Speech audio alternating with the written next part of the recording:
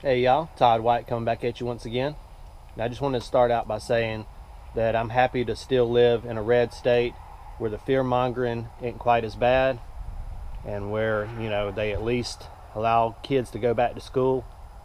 But at the same time, my daughter is out of school today for a snow day. All right, check it out.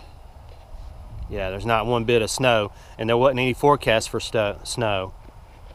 But my daughter's school district canceled all the school today. And like I said, I checked multiple sites, had other people check multiple sites. Wasn't even forecast for snow today here in South Carolina. But yeah, that's how the fear mongers have got, especially since COVID. Before COVID, there's no way they'd close the school down, for just this. Look, they literally closed school down today. Yep, when COVID started, heck, they closed school down for heavy winds, and they did. I'm not even joking. There was heavy winds one day, and I'm not talking about, severe heavy winds. I'm talking about something that might blow, your pillow across the yard, or, some of your furniture across the yard a little bit. And, they canceled school saying they were afraid, for the buses on the road.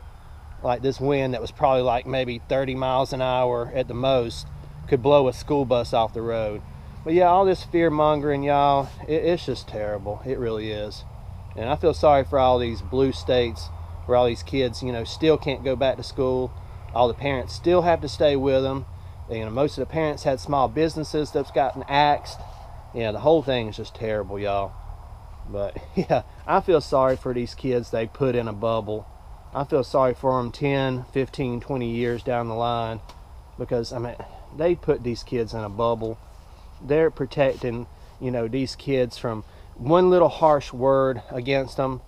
They just made them all so ultra sensitive and everything now. Yeah, I hate to see what it's going to look like 5, 10, 15, 20 years, if I'm even still here to see it. But yeah, it's going to be pretty bad, because these people are going to be running the country then. And they're already putting kids in plexiglass boxes here, and that's to go to school. Yeah, I'm sure a lot of these people in the blue states wish they could take their kid to school to be put in a plexiglass box. But yeah, this is a snow day down here in the South, y'all. Just wanted to get this on video, because I think it's just complete madness, y'all. Complete madness. Peace.